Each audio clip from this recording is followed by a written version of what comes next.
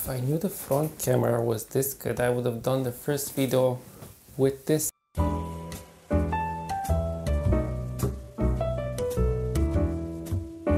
I just want to say in the beginning that if you suffered from sexual abuse or self-harm, this book and this review might be troubling to you. Today we're going to talk about The Little Life by Hanya Yanagihara. Today we're going to talk about The Little Life by what's his name? Hanya Yanagihara. I hope I'm saying that right. As you can see, the book was shortlisted for Man Booker Prize 2015. And today we're going to review it by, just...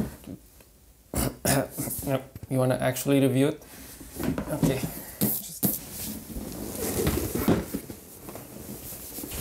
Why is my mouse pad so crusty? Crusty and gray.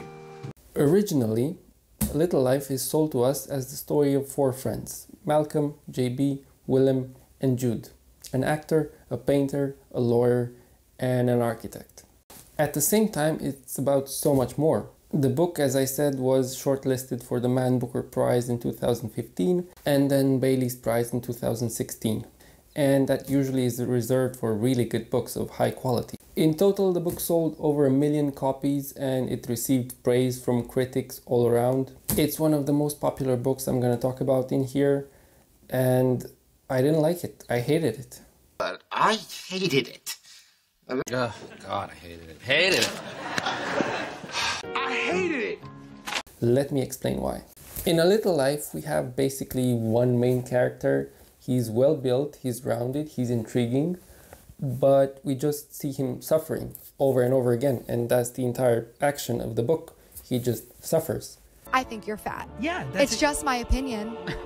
I'm not bullying you, I'm just giving you a opinion. I think you're ugly, I think you're fat, I think you're stupid. We see him suffer and then suffer some more, and it doesn't go away, it doesn't change, the story does not develop. I was gonna make a whole fucking video, right? I was like, taking snips day by day, like, here's my journey through this book. I thought it was gonna be a little sad. I still have 200 fucking more pages to go, and I don't know if I can do it.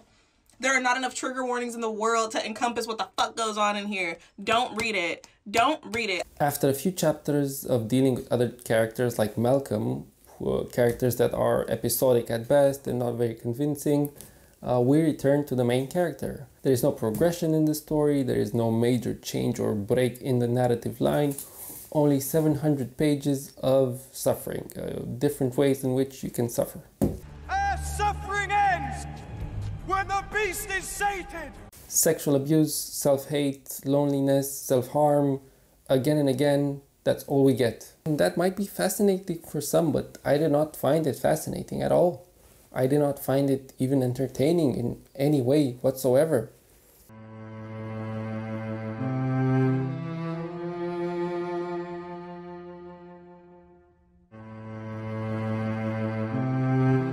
All A Little Life does is lock the reader in this repeating cycle of suffering and self-hate, both of which are totally avoidable and barely explained. This is even more ironic if you notice that the book is in some places labeled as a Bildungsroman, which is a coming-of-age book, which should show development of a character. Well, it doesn't. There is no coming of age. The book is simply about someone who is deeply troubled, has a lot of problems, and refuses to go to therapy, refuses to deal with those problems. This book has LGBT characters. I think it would be nice to read about them without connecting them necessarily to so much suffering and even pedophilia. But the book doesn't do that. And I can see how that can be a harmful perception created by this book in part. And then you have a little bit of lazy writing to go around. That's just lazy writing. Suicidal tendencies disappear overnight. Yes! I am cured! Feelings are developed overnight as well, and this just comes after chapters and chapters of non-interrupted, linear suffering. A Little Life is listed as trauma porn on Goodreads, and I can really see why. Porn. Grandma porn. People seem to either love this book or really hate it, and I have to side with the second group. I don't like it. It's not for me. I don't know who is it for. It's not for me. I cannot recommend this book to you by any means. Hey, who the fuck said this was a good book? Who the fuck said this was good?